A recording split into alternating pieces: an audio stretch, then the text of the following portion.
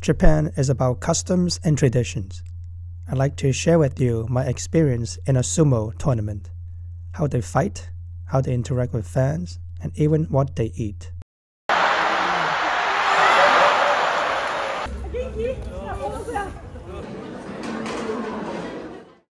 The day started by taking a train to Ryogoku Station, location of the Sumo Stadium. As soon as I got off the train, the atmosphere was unmistakably sumo.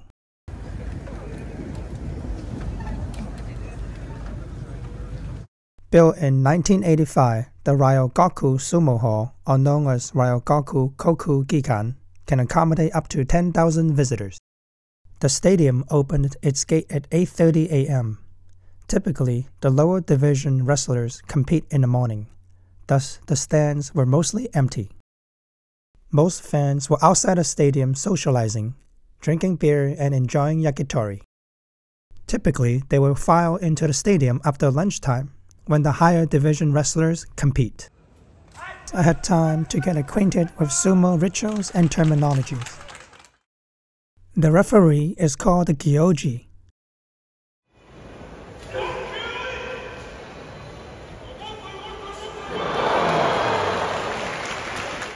Yobadashi is the announcer. He also functions as the usher, as well as helping to keep the ring tidy.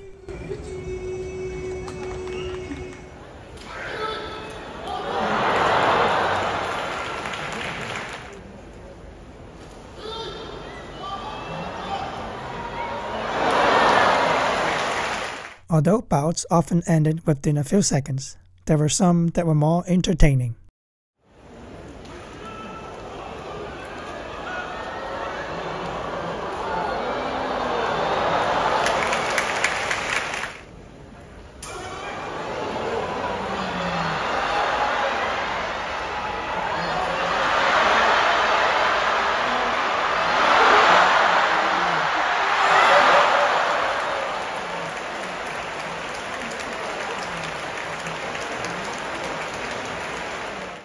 If the result is undecisive, the referee can summon the 5 ringside judges to a conference.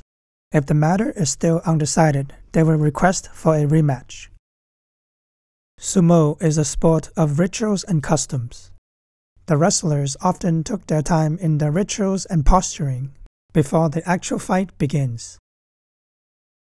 As a first-time visitor, I explored this iconic stadium to learn of its history and legends.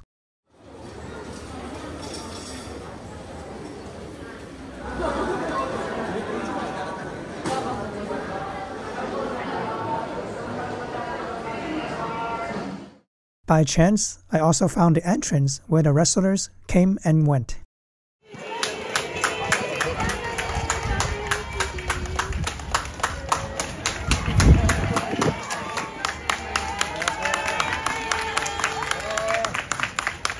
If you still can't get enough of your favorite wrestler, you can check out the Sumo and shop from a variety of souvenirs.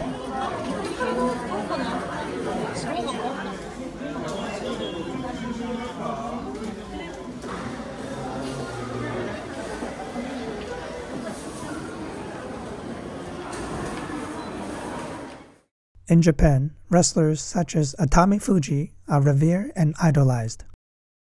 I have been eating like a champ for the past 2 weeks in Japan, and yet I'm nowhere near their physiques.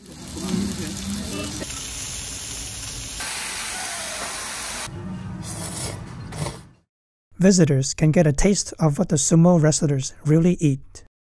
For just 500 yen, you can get a delicious bowl of Chanko nabe.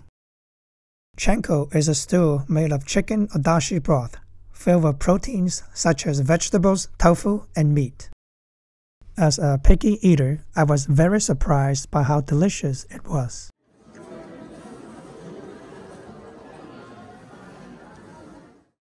After a bowl of Chanko, it's back to the tournament. The higher divisions compete in the afternoon, and the actions were quite entertaining.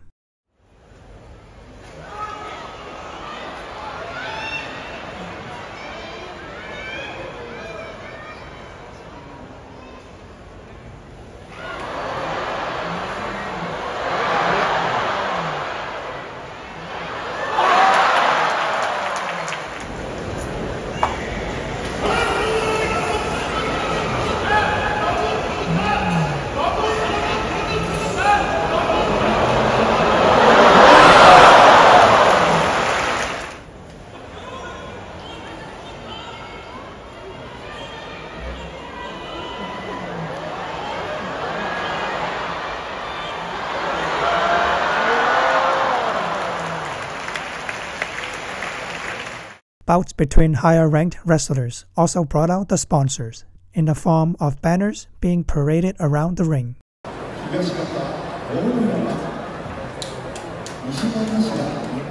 The tournament can last up to 9 hours each day, and it gave me time to explore other parts of the stadium, such as the Sumo Museum. The museum is filled with history, legends, and relics from the past.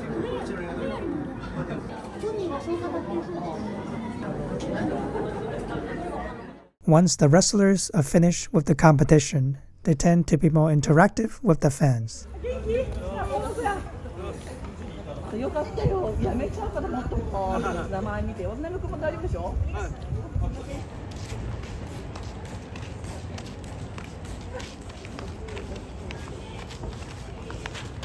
Did I mention I really liked the Chanko? Well, since there was no lines at 4 p.m., I went for a second serving. There are many ways to enjoy the sumo experience. Okay, face down a little bit. Yeah, face down. Perfect. Yeah, good. It's back to the stadium to finish up the last of the competitions for the day.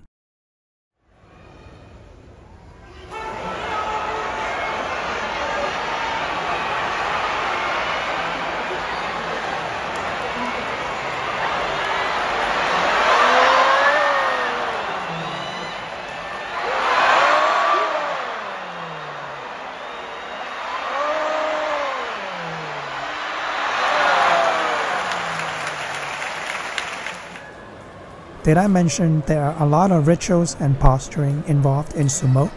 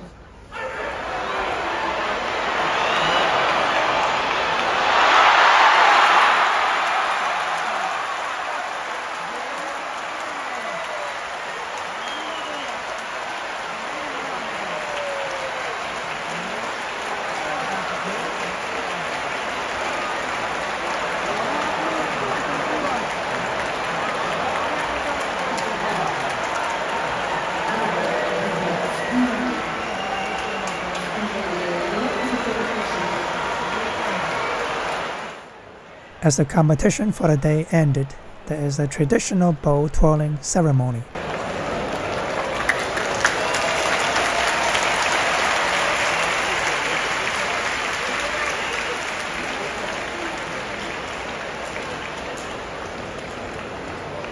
A bow is twirled to drive away evil spirits in the air.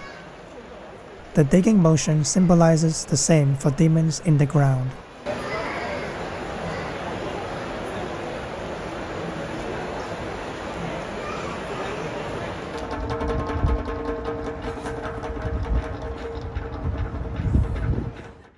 The sumo tournament has been a fantastic experience.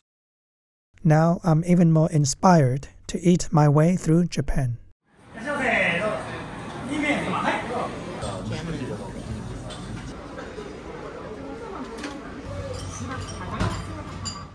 Thanks for watching. Please check out my other travel videos, including those from Japan.